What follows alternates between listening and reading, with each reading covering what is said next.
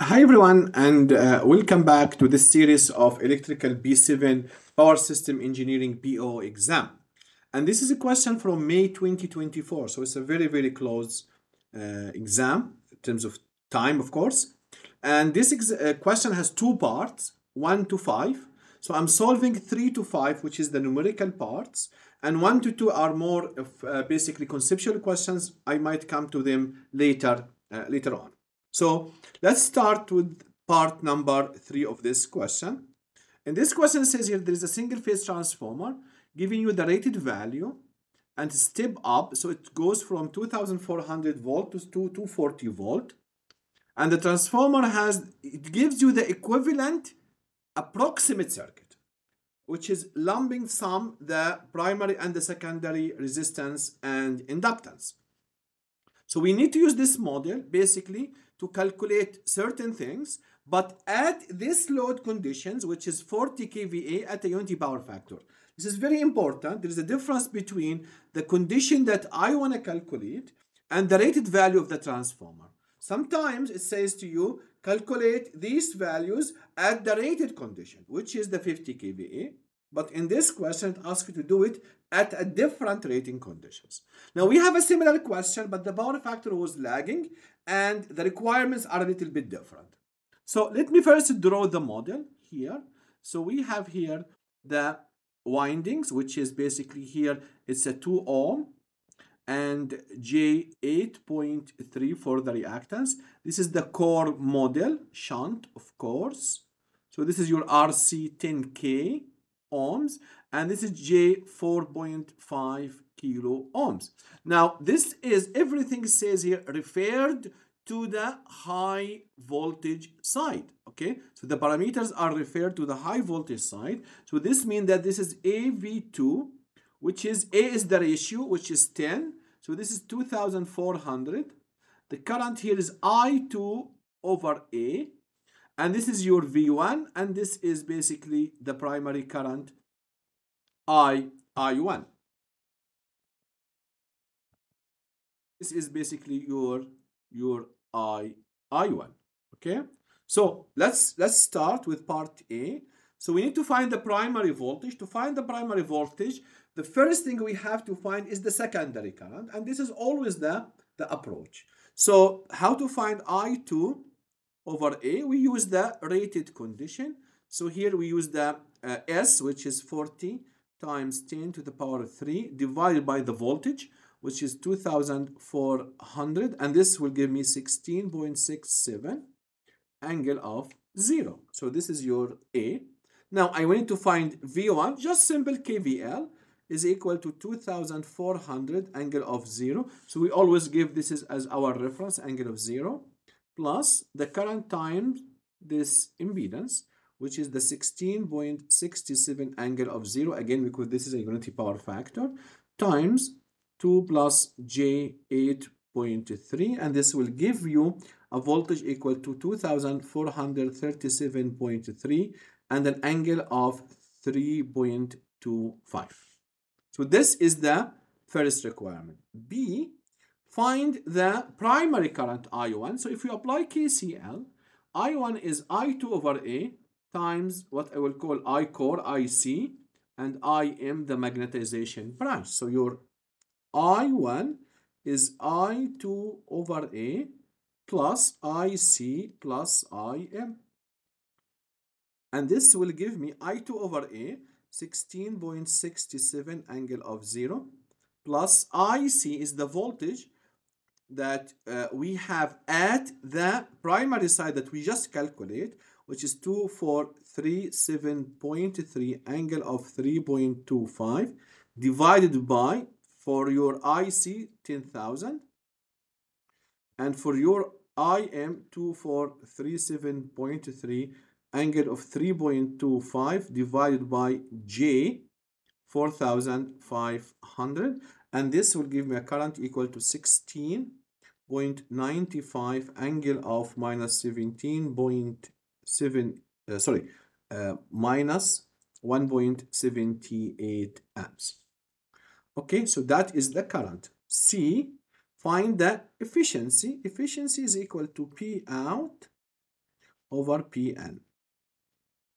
Now your P out is equal to, using the power triangle, S times the power factor, which is equal to 40 times 10 to the power 3 times 1, which is equal to 40 kilowatt. So this is your P out. Okay, so what I need to calculate now is your Pn. Your Pn is very straightforward, is the voltage V1 I1 cosine of theta V1 minus theta of I1. And this, if you do the multiplication, V1 is equal to 2437.3.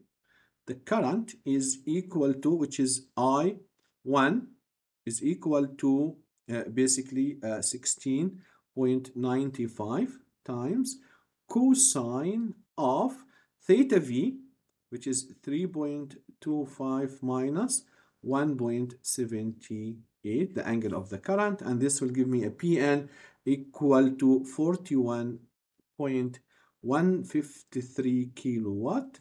So your efficiency is equal to 40,000 divided by 41,153 times 100, and this will give me 97.2%.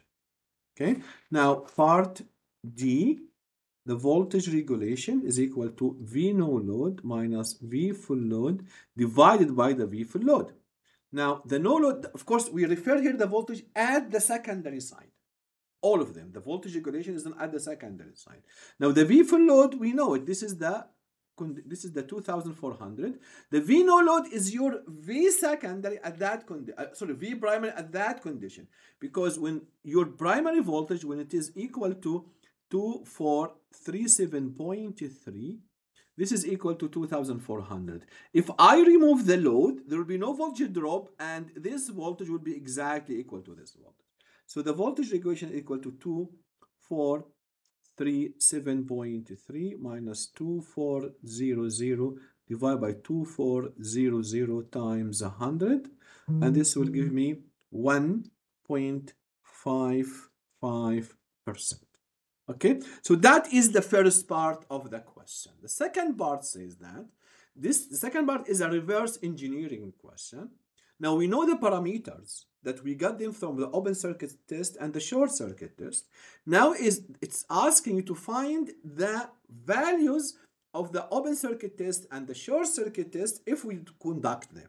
Okay, so this is 4.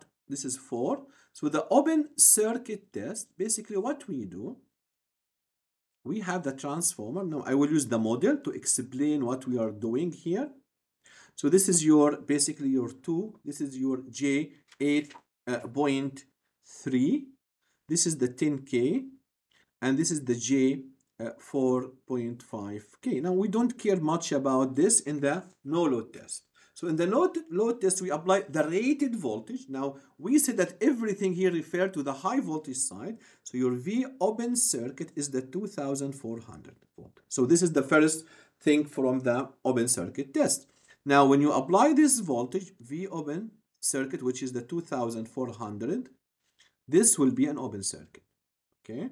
So this I will equal to 0, no voltage drop. So we apply the rated voltage here. Now the current I open circuit is these two currents. So your I open circuit is equal to the 2400 angle of 0 divided by 10,000 plus the 2400 angle of 0 divided by J4500, and this will give me a total current equal to 0.5845 angle of minus 65.76. Now this is the current because we measure only RMS value, so that is the current of I open circuit. Now to find P open circuit, we can find it in two different ways. You can say that basically it is, as we did in the previous part, it's V open circuit, I open circuit cosine of theta V open circuit minus theta of I open circuit. And when you substitute all the values here, you will get 575.93 something watt.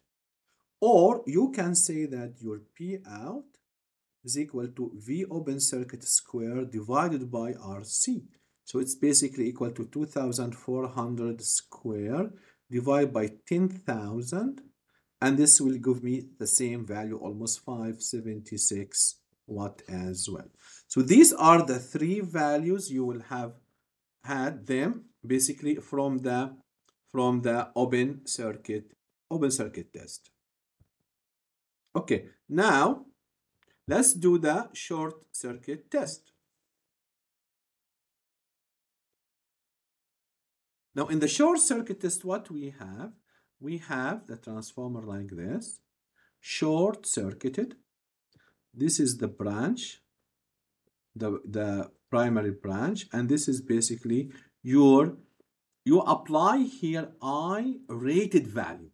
Okay, so the rated value here in the short circuit test, this is your I short circuit, is your rated test. Now, this is also referred to the high voltage side. So your I short circuit is your rated current, which we calculate at the beginning, which is the 16.67 amps.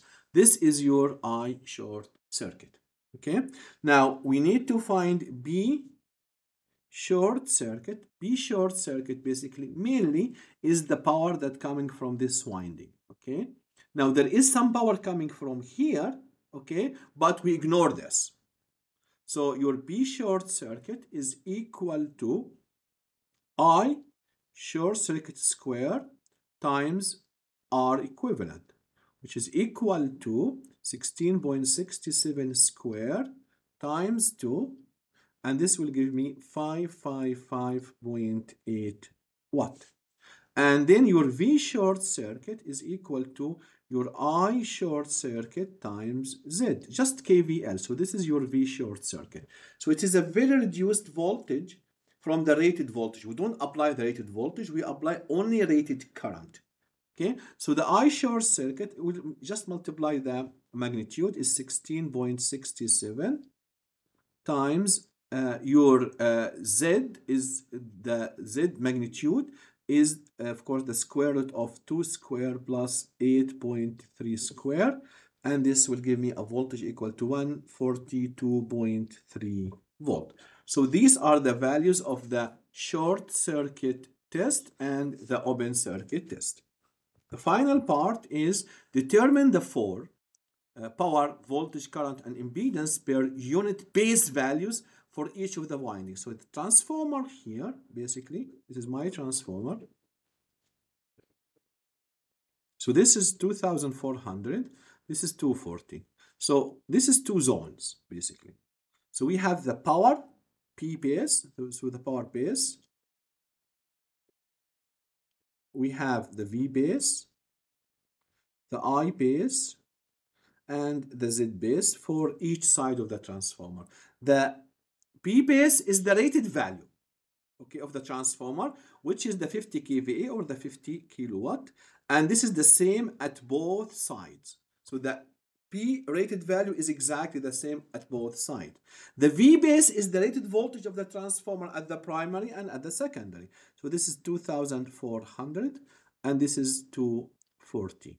The I base just apply the power over the voltage, assuming a power factor equal to 1. So your I base here is 50,000 divided by 2,400, and this will give me 20.83 amps. Here it is 50,000 divided by 240, and this will give me 208.3 amps.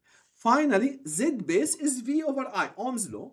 So this is 2,400 divided by 20.83, and this will give me a base value of Z base 115.22 ohms, and here it will give me basically 240 divided by 208.3, and this is equal to 1.152 ohms. So these are the base values at each zone or each side of the transformer.